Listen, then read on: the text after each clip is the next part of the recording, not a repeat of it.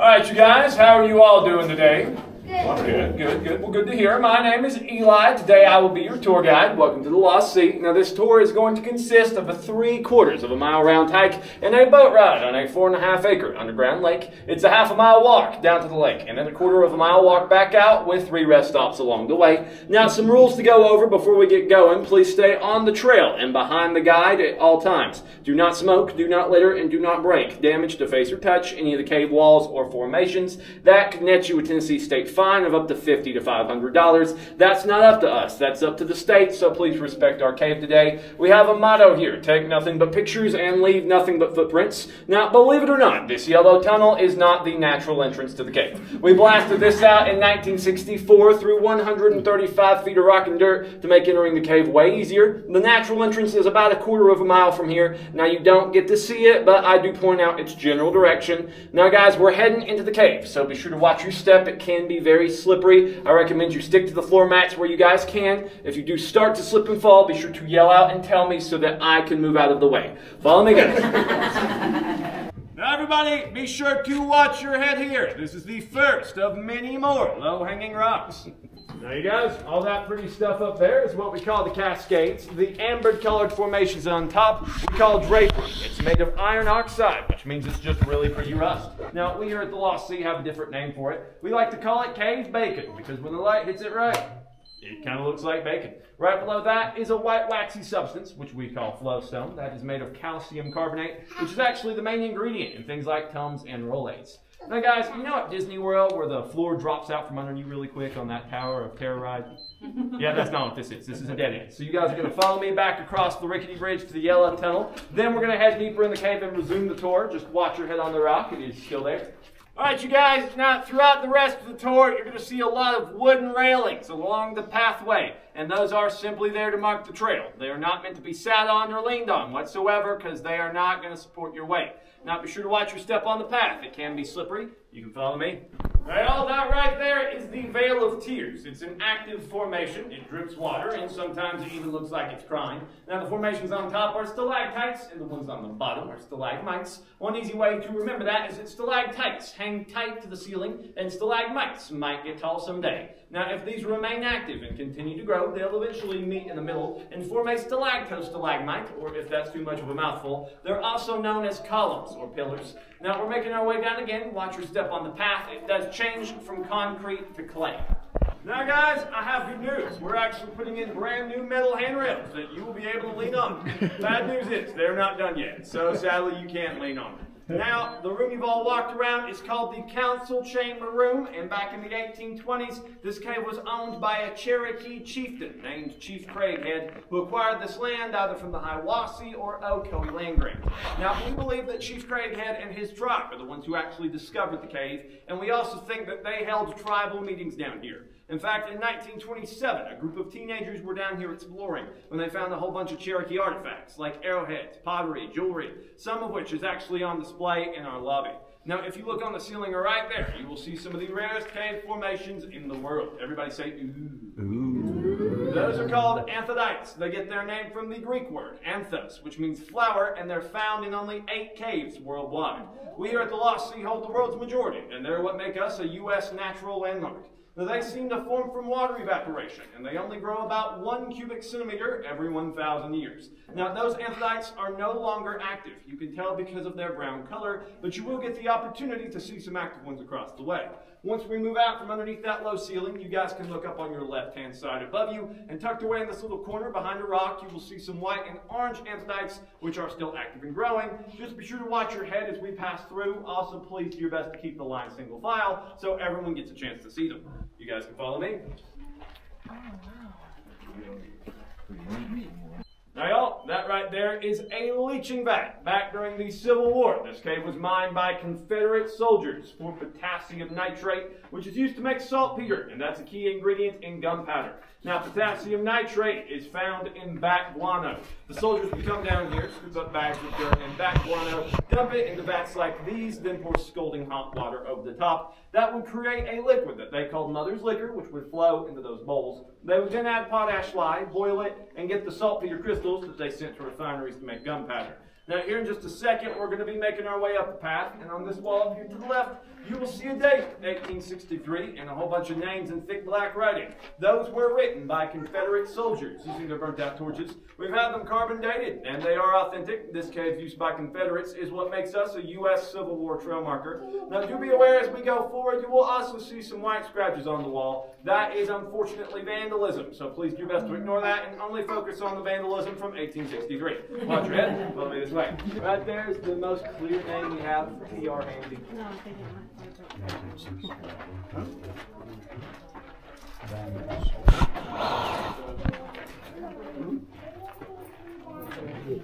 That was the finest Dennis Belcher.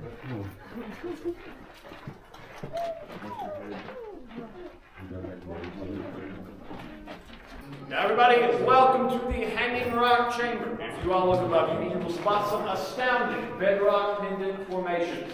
Now those formations came to be, long ago, a stream rushed in from this room and the room that you came in from. They then met in the middle and formed a whirlpool. And as the water sloshed around in here, it carved away the rock and dirt and left us with the hanging bedrock pendants. If you look up on the back flat surface on the ceiling, that is actually the eye of the world below. Now, behind you right here is the big room, which is the second largest room in the cave we can access. And it's also the site of the natural entrance to the cave, which is 132 steps up at a 45-degree angle. Now, we do not get to go up into that room, as it's used exclusively for our wild tour, which is where you can actually camp out in our cave and explore some of its crawls, which are what those are. Now, I'm going to talk more about that tour later, but I will tell you some history about the big room. In 1940, a 90-foot deep pit was discovered in there, and in it were the remains of an ancient Pleistocene jaguar. When the cat was alive, they estimate he was 8 feet long and 500 pounds. We sent his bones to a museum of natural history in New York, and they sent us back a bronze casting of his face and paw print, which is also on display in the lobby.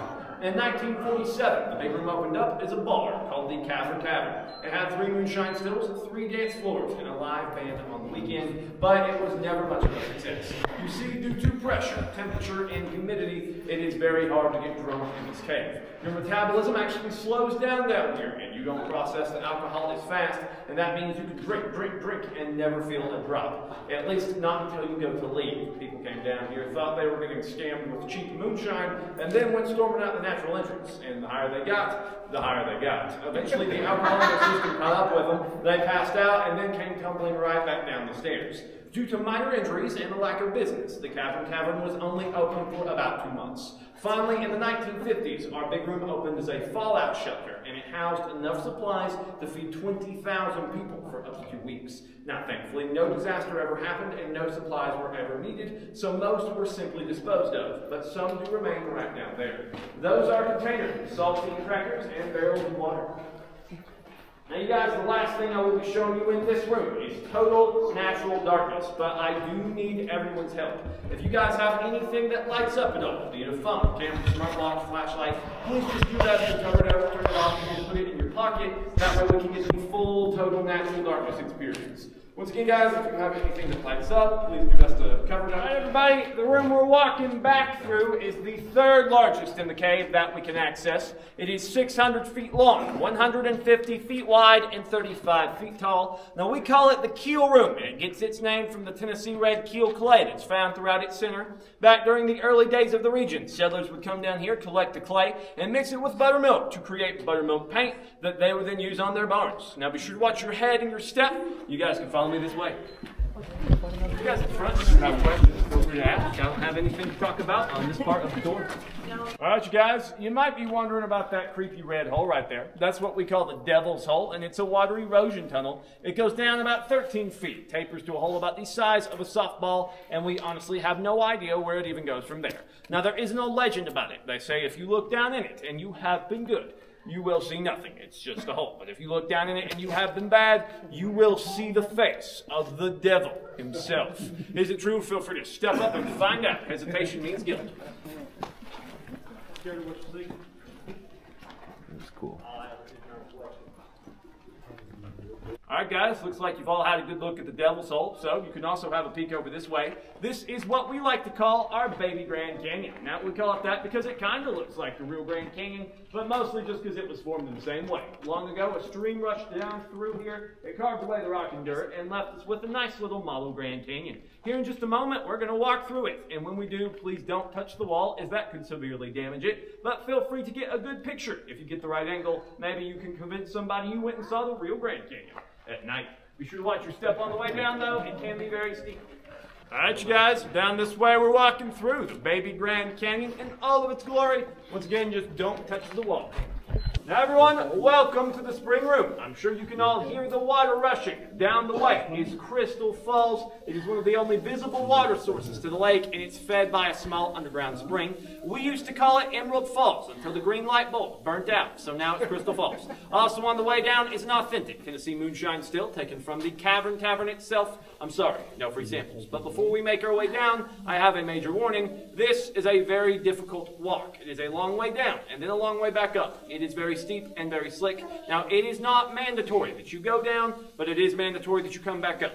If you do not feel like you can make it, we have benches, and you can wait here, alone, in the dark, for 20 minutes, and we'll come back and get you. But waiting here will cause you to miss the lake and the boat ride. So, would anyone like to stay here? Oh, well. Just me then. All right, guys, we're going to make our way down. Be sure to watch your step on the path. It can be very slippery. Welcome to the Ben Sands Tunnel. Now, I got good news. You can touch the walls in here. We blasted this tunnel out, so you can't hurt it any more than we have. The wall to the right's all the rubble from the excavation, and if you look on the ceiling, you'll probably notice a few blast and drill marks. Now, it gets its name, the Ben Sands Tunnel, after the person who discovered the lake. Way back in 1905, during a very severe drought, a 13-year-old boy named Ben Sands was down here exploring when he found and then climbed through a 40-foot-long tunnel about the size of a bicycle tire and ended up knee-deep in water. Now, his only light source was a gas lantern, so the kid had no idea what he'd gotten himself into. He started rolling up balls of clay and throwing it around the room. He wanted to hit a wall, find out how big the room was, but he never did. All he heard was water splashing, so he climbed out of the cave, started running around his hometown and telling people about the underground lake he found. A few months later, he had finally convinced his father to come down here and check with him. But by that point, the drought had ended, and the tunnel that he had climbed through had filled back up with water. After that, for 60 years, no one was really able to confirm Ben Sands' story until the Lost Sea opened in the 1960s. They wanted to know if the legend was true, so they came down here looking. Eventually, during another drought, they rediscovered the tunnel that he had climbed through, and then they blew it up. Once again, feel free to touch the tunnel. Once we blasted through, lo and behold, there the lake was on the other side. Ben Sands was right, and we gave him full credit to the lake's discovery at the age of 73, and one of the biggest I told you so's in Tennessee history. Now, y'all, let's go see what he found. All right, everybody, welcome to the lake room. Now, you guys are more than welcome to walk across this pier with the max all the way down to the yellow caution tape. Just please do not step on this ramp or boat dock quite yet, as we do have some rules we must talk about first. All right, you guys, before we take the boat ride, we do have some rules to talk about, like I mentioned. First thing, this is a floating boat dock. Once you step on it, it will move a bit. Don't let that freak you out. Also, when you step in the boat, a gap could form in between the boat and the boat dock. In between's the lake. The lake's pretty cold, so please step in the boat and not in the gap. Once you're in the boat, don't stand up, don't rock the boat, because that will increase your chances of falling in. If you do manage to fall in somehow, try and take your seat cushion with you, as it doubles as your flotation device. Now, if you can't take it with you, we promise to throw you one. They come in red or blue. Just deal out your favorite color. Now, speaking of things falling in, don't dangle anything over the side that you are not prepared to lose, because if you drop something in, I cannot go in after it. Neither can Angela, neither can you. The best we can do for you is shine our lights on it together and watch it sink to the bottom. That's pretty sad, so don't feed the fish your smartphone. Now, you might have noticed, but there are fish in the water. They are rainbow trout, and they are not natural to this lake. They are stocked fish. Now, we're going to talk more about them a little bit later, but for now, all you need to know is that these fish have teeth, and these fish will bite you. We have tour guides with scars to prove it. So for your own safety, please do not touch the water at any point in time. Lastly, we are a large enough group that we're going to have to take out 2 separate boat rides. So half you guys get to go with Angela right here, and the other half are unfortunately stuck with me. Now guys, congratulations, you're sailing the Lost Sea, which is North America's largest underground lake. This is also the biggest rim that we can access. It measures at 800 feet long, 220 feet wide, and 65 feet tall at its highest point. The water right here at the dock is 10 to 15 feet deep. In the center, it's 30 to 40 feet deep, and at the back at its deepest, it is 65 to 70 feet deep. Our lake is 4.5 acres in total. Now, the water itself is 98% pure and 2% mineral, those minerals being calcium and magnesium, and it's 56 degrees all year round. The water has a bluish-green color, which is caused by the limestone dissolving off the walls, and it's incredibly clear. You can see 10 to 20 feet down at any given point. We are the 18th clearest body of water in the entire world. Now, you might be wondering about the world famous rainbow trout. So the fish are not natural to the lake. I am sorry to break your heart on that. We stocked them down here originally in 1967 as a science experiment in the hopes that they would leave. We wanted the fish to make their way out of here to the surface. That way we could figure out where the lake led or if it led anywhere. So we just took a bunch of rainbow trout. We tagged them, we threw them down here, and then we just kind of hoped for the best. And the best never came. The experiment did fail for two main reasons. The first being total natural darkness. If the fish left the chamber into a separate one without any lights in it, then they wouldn't be able to see. Can't exactly expect them to swim where they can't see. I don't know what we were thinking on that one. Now, the last reason would be fish food. We feed them like crazy. They eat every single boat ride, every single day. They get big, they get happy. They don't really want to leave it all, and I can't blame them.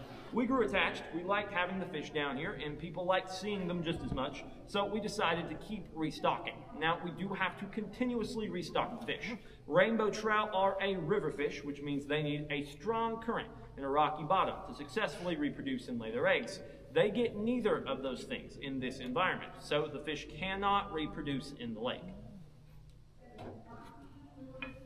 Is the water drinkable? It is indeed drinkable. It's 98% pure and 2% mineral. Those minerals, calcium and magnesium, are perfectly healthy for you. Now, that's in its natural state. However, with the fish in here constantly producing waste, I really wouldn't recommend drinking the water now. But without the fish in here putting in their waste, you know what I mean, you definitely could drink the water. How old is the water? How old is the water? Cold. Cold, okay. Yeah, it's 56 degrees all year round, top to bottom. Now, in 1973, we had our first ever divers expedition. Their goal was pretty simple, just map out and explore the lake room, but they ended up coming across something pretty incredible. About 30 feet underneath the water, somewhere along that wall, the divers came across an 800-foot-long tunnel. They swam through it and then ended up in a fully submerged chamber that they estimate contains over 9 acres of water. Now, our lake is 4.5 acres, meaning that other chamber is twice the size of the lake room. They swam around a bit and used their sonar to map out a few of its walls, but then there were big problems. Their presence in the other chamber caused its pressure to shift. That led to rocks and sediment falling from the ceiling and the consistency of the water to become like chocolate and milk. Eventually, the situation in the other chamber became incredibly dangerous. At one point, one of the divers was nearly pinned by the rock fall the size of a small car, and the water had become so murky they could barely tell up and down. They knew they had to leave, so they did, and they made it out fine, but they were not able to completely map the other chamber. If they could have mapped it completely, then we could have actually claimed it as part of the lake, and it would have made the Lost Sea over 13 acres in total. But due to some very serious safety concerns, we can't fully map it out, and therefore we can't claim it at all. In 2003, we had our second and last divers expedition. It was not to map the other chamber. National Geographic came down here looking for artifacts. They wanted to see if they could find any evidence of Native Americans, or maybe even an ancient fossil. And the most ancient thing they found was a pager. So it didn't really work out. The fish are coming up. Now guys, we are making our way into the fish feeding area. You might be able to tell. We're going to do some circles here. I'm going to show you guys how we feed the fish, as well as tell you a bit more about them. Now, I will remind you, please keep your hands inside the boat and out of the water. These are rainbow trout, but they act more like piranhas. More like what? Piranhas. They're a little mean. Now, we have got about 150 to 200 of these guys down here. They eat pretty good. We feed them high protein beef and liver pellets, which is pretty much just dog food for fish. We call it Purina Trout Chow, and they are currently on a diet of 4 buckets every day. Now, since they eat so good, they end up getting really big. Our biggest fish of all time would have been Trevor, who was 16 pounds and 7 ounces and only about 3 inches short of being 3 feet long. So you guys probably saw Trevor on display in the lobby when you purchased your tickets. Also, fun fact, Trevor was a girl. Now, there are 2 very common myths about fish. It's been said before that they're blind and that they are albino, and they are neither of those things. Now, the fish have lost about 20% of their eyesight, but they're not blind. They can still see better than most people. They've also lost about 70% of their coloration, but they're not albino at all. They're just much more green.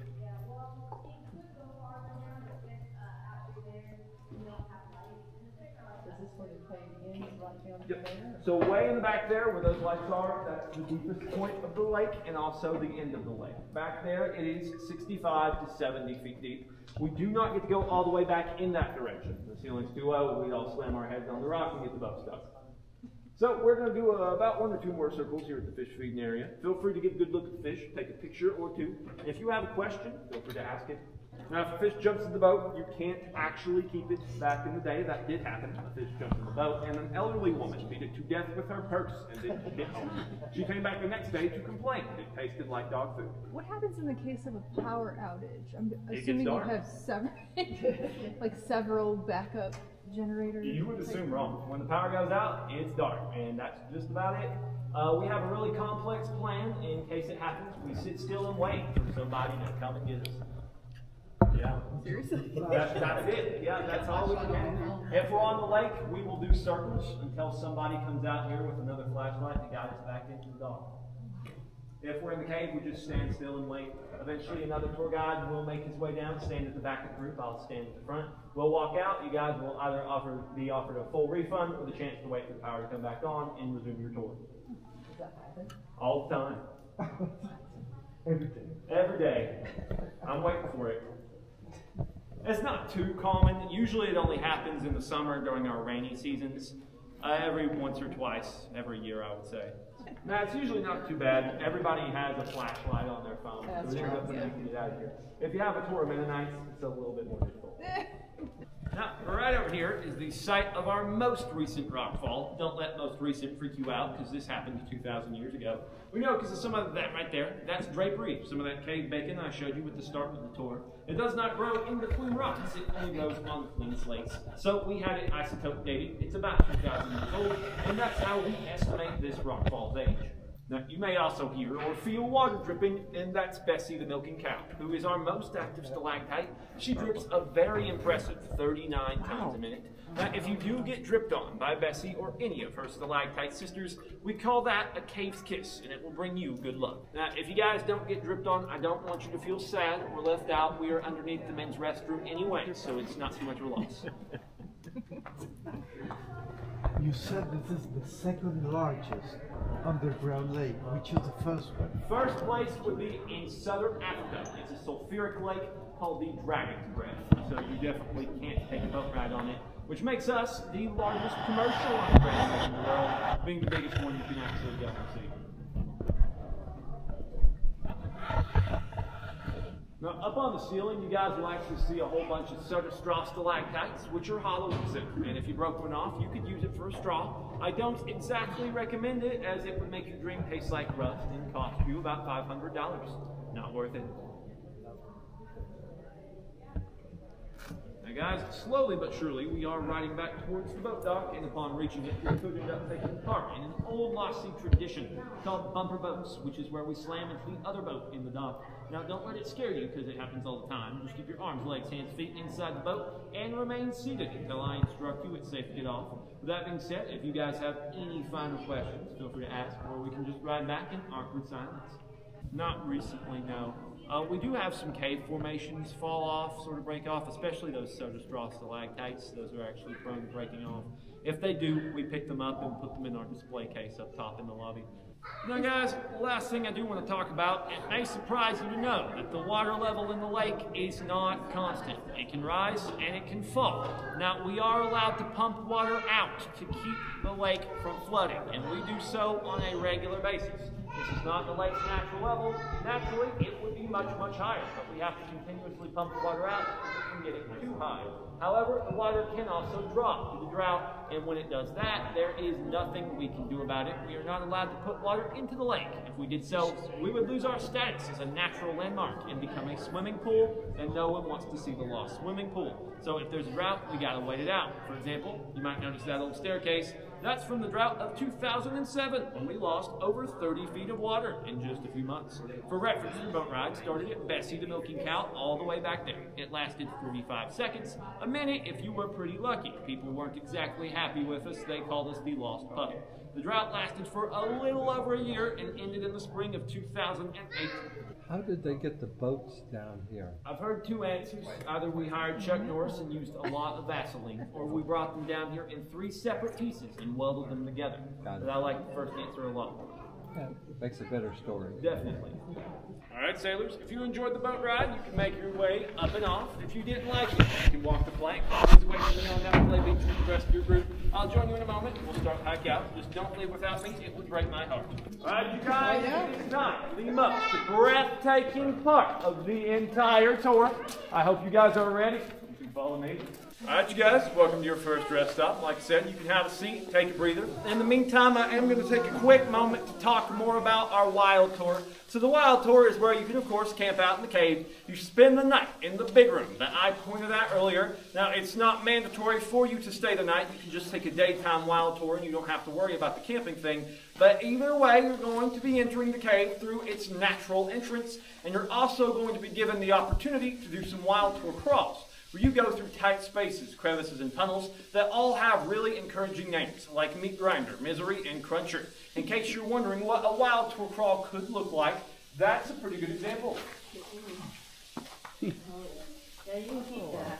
Now that isn't a wild tour crawl, it just looks a lot like some of the ones that we do. Now, you need a minimum of 12 people to participate. You must book the tour about 2 weeks ahead of time and bring your own equipment, like sleeping bags and flashlights. For any other information, you can certainly check out our website, but I am a wild tour guide, so I could answer any questions if you might have them. So, you guys want to know anything about the wild tour? You have to bring food down too? You have to eat before you come into the cave. Okay. Can't bring food in. Now, a small snack like a granola bar really isn't going to be a problem, and we would definitely recommend you bring a water bottle of some sort, but you're not going to be able to take a crock pot down here. There, you have to be at least 6 years old. Other than that, go on ahead. To any age. If you say you can do it, we're not going to stop you. You sign a waiver. Do you explore under supervision, or? Yes, you'll have a guide with you Okay. to lead you through the crawls. That's what I do myself. I guide groups through the crawls and the tunnels. Now, once the crawling tour is done and it's time for you to go to bed and camp out for the night, the guide will leave. He will hike out, and then the next morning you will hike out on your own. Yep. There's no other animals aside from the fish. That's Small critters, mostly salamanders and cave crickets, are found down here. The salamanders are just about only up by the natural entrance, and the cave crickets are found all throughout the cave. There's a very small bat population left. Very, very small. I would say 5 or 6 at most, up by the natural entrance where there's not a lot of people. Every now and again, when you go on a wild tour, you might actually be able to catch a few sleeping on the walls up there. But for the most part, the cave really doesn't have that many critters in it. Do they not come down here because their natural instincts tell them that there's just nothing down here for them? Or like why do raccoons and possums not meander their way in? Mainly no reason to. There's not really a food source down here for them. It's very cool. If you stay still in the cave for too long, it starts to get really, really cold in here. Really, there's just no motivation for a critter to come down here and den up. Also, the constant human activity definitely doesn't help. All the people coming through here all the time, most animals are going to want to stay away. Don't tell the raccoons about the fish. Exactly, don't. They'll be down here snatching them. All right, you guys, we're going to head up to our second rest stop. You can follow me up. All right, you guys. Further up the path, on the right-hand side, you'll spot an old dirt staircase, which was from 1927, when this cave opened up to the public as Craighead Caverns. You can pay a whole 5 cents to come down here and explore. There was no tour guide. There wasn't even really a set path. You went anywhere and then did anything you wanted. The main attraction back then was just running electricity. We were one of the first in the area to have such, because of a very big problem called the Great Depression. Craighead Caverns didn't last, and it shut down in 1931, but Craighead Caverns is still still the official name of the cave system. Also, once we reach the third rest stop, you will see a big brown rock right in the center of the pathway. That's the bear's paw. Feel free to give him a high five for some good luck. Be sure to watch your head and you can follow me up. All right, you guys, welcome to your third as well as your final rest stop. Just some last things that we are going to cover here. Number one, I'm sure you guys saw the bear's paw, who is an inactive stalagmite. Now, he's inactive because people have touched him, so nowadays we just kind of touch him some more. Room around here is, if you touch him, you get a week's worth of good luck. If you hug him, you get a month's worth. And if you kiss him, you get whatever the last group had. Also, if you check out the ceiling, you'll see Nemo, the only albino fish in the entire cave. He's just adorable. He is a little baby cave formation. Now, at the moment, he's nothing more than a calcium deposit, so it's kind of hard to figure out what he's going to grow up to be. If he does keep growing, though, he'll either end up looking like his stalactite sisters up top there, or his amphitrite brothers over here. Come back in a couple thousand years to find out. Now, guys, do any of you have any final questions about the cave? All right, then, y'all. That would end the... Yeah, go ahead. When was the cave discovered? It was discovered in the 1820s by the Cherokee Native Americans. As far as we are aware, there is no known date of any prior discovery. Any other questions, y'all?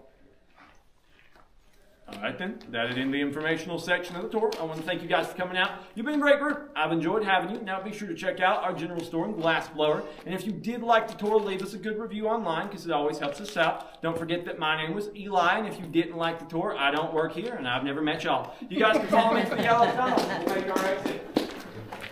Yep, you guys are going out. Thank y'all for coming. Thank y'all enjoyed it. Thank you very much, sir. That is very much appreciated. Have a wonderful day. Great tour. I didn't even have it. Feel free. You can have a rest in the yellow tunnel. Thank you guys so much for coming out. Absolutely. No problem, y'all. Have a great day. Alright guys, so that was the Lost Sea Adventure here in Sweetwater, Tennessee. This is John and Kristen with the ProCut. Thanks for watching. Like, comment, subscribe. We'll see you on the next one.